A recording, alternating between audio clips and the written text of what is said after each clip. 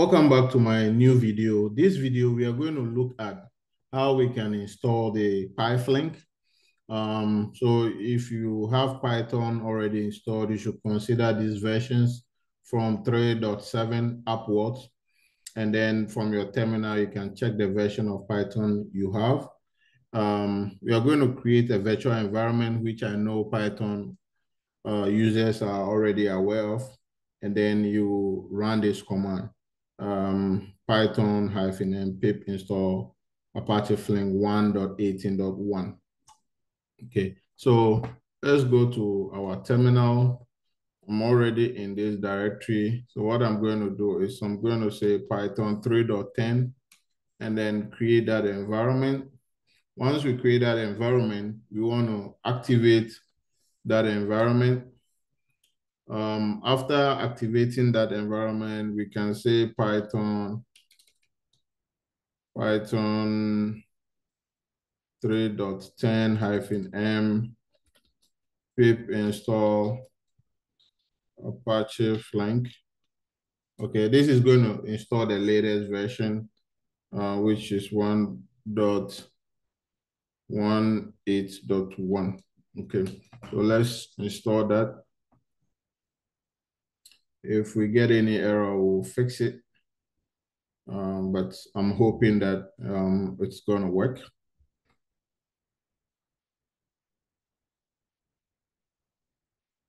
Yeah, so I think it's working.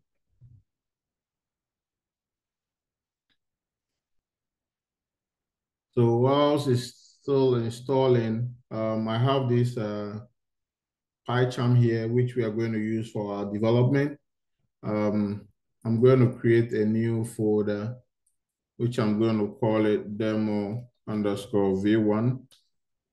And then inside it, I'm going to create a new Python file, which I'm going to call demo.py.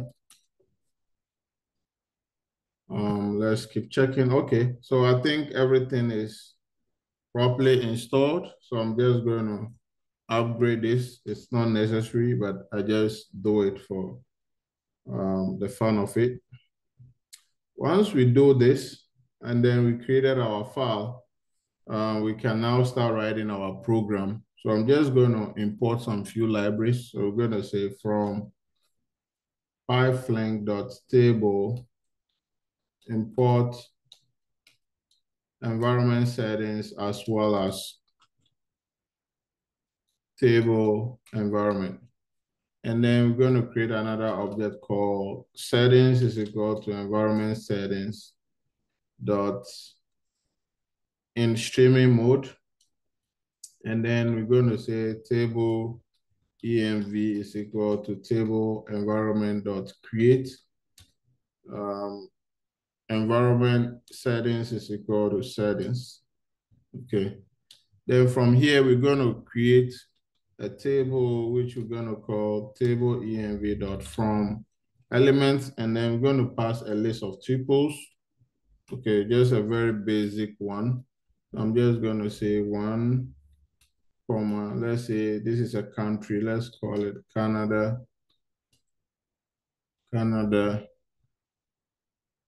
comma, USA. And then the next thing we want to pass is the schema, okay? So the schema, we can pass a list of names, ID, and then possibly country, okay? So that is how we'll pass it.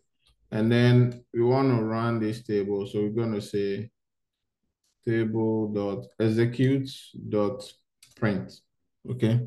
That is all we want to do here. We can also print the schema of the table. So let's say print table.get schema of this table. Okay, very simple and straightforward. So I'm just going to run this. Once I run this, we just have to wait for the results. You see, this is the schema, the ID, and then the country is a string. You see, this is the output, the ID, and then the country.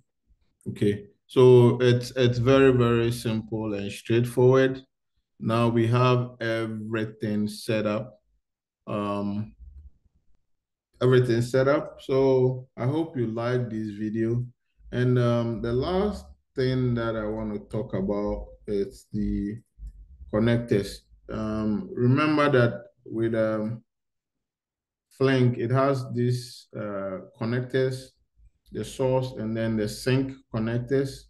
So we are going to look at majority of all these connectors. And then also the PyFlink, it has a connection between the JVM and then the PyVM, which is a bidirectional communication. Because PyFlink was actually created using the JVM. So PyVM is kind of establishing a connection between the JVM. And then on the far right-hand side, we have the PyFlink cluster, which is connected to the JVM. Okay, so that is the little thing I want to add. So good, you made it working. I will see you in the next one.